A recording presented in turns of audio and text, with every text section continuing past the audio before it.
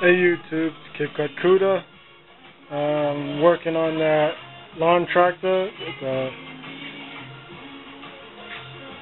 MD LT 12.5 horsepower with a 38-inch deck. I looked at the Briggs & Stratton motor that's in it. I guess it's the 95. So I didn't know what year it was. So I just looked at it.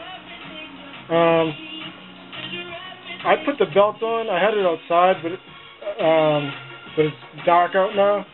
I put the belt on outside. I had to take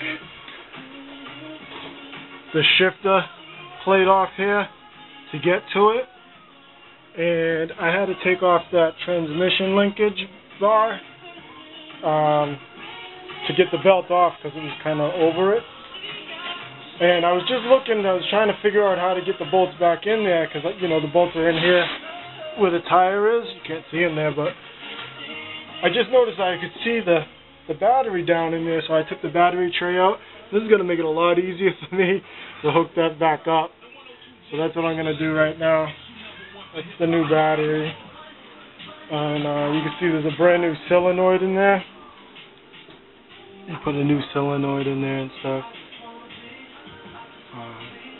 She's dirty. I'll clean her up tomorrow, and I'll probably end up pulling the carburetor off and cleaning it all out.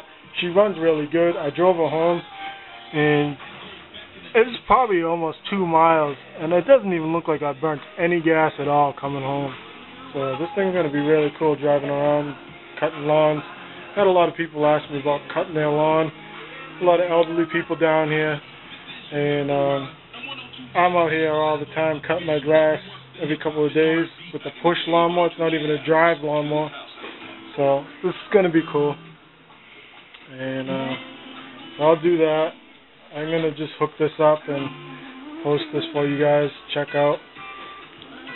Cape Cod Cuda signing out. So I know this is going to be a dark video.